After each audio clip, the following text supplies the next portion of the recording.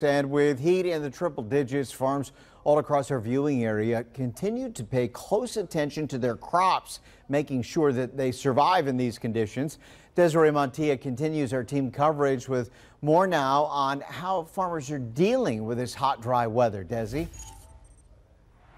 Kurt, Chesterfield Berry Farm tells us they are not seeing any major impacts at this moment, but they do tell us they are relying on their drip irrigation system to help their crops survive this heat wave.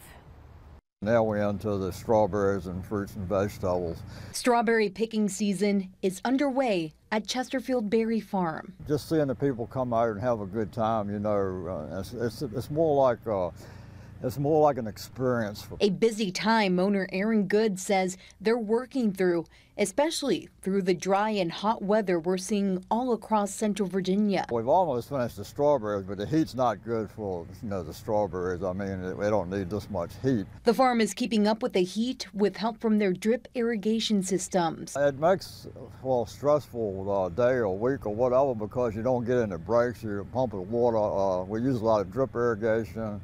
So we have to irrigate just about all of our crops when it's dry and hot like this. But at some point, Good hopes they can catch a break from these conditions. We've still got water in our ponds, the lakes for the irrigation. We're still okay right now, but if it keeps up, we'll get low. Mount Olympus Farm in Ruther Glen tells us even though this weather has an impact, it provides positive benefits for them.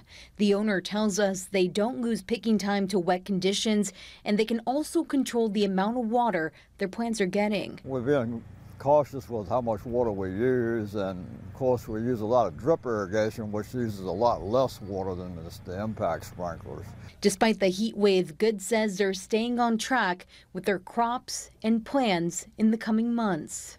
We're starting to plant pumpkins and everything, but we'll have to water them too if it doesn't rain, but not any major impacts right now.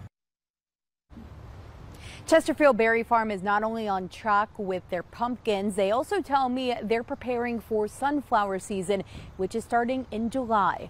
Live from the Weather Garden, Desiree Montilla, 12 on your side. Desiree, thank you.